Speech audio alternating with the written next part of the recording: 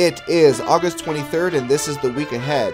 We have this week's raffle winner, a new weekly newsletter, fire drill information, planetarium field trips, procedures for planners and binders, a clarification on MLA format, and my own rant about detention.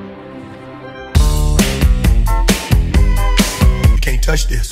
Yo, sound the bell. School is in, sucker.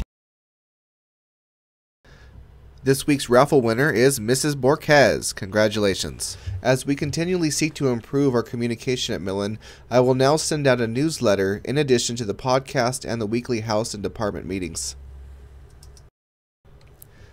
We will be having our monthly fire drill on August 23rd at 9:40.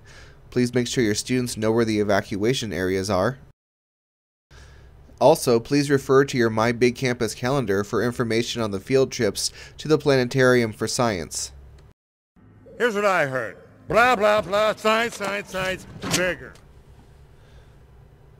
On Monday, August 26th, during 6th period, we'll be doing planner and binder checks.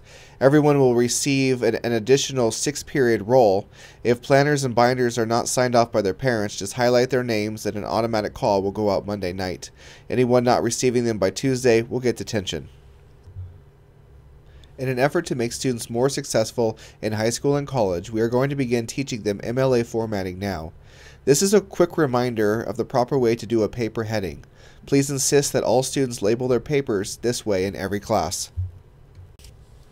We've had quite a few students the last week, and we need to know why they're in detention.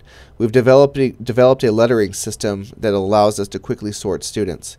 Also, make sure that you're assigning detention for missing work, not incomplete work. Incomplete work should be handled a different way, and still making those phone calls home for behavior.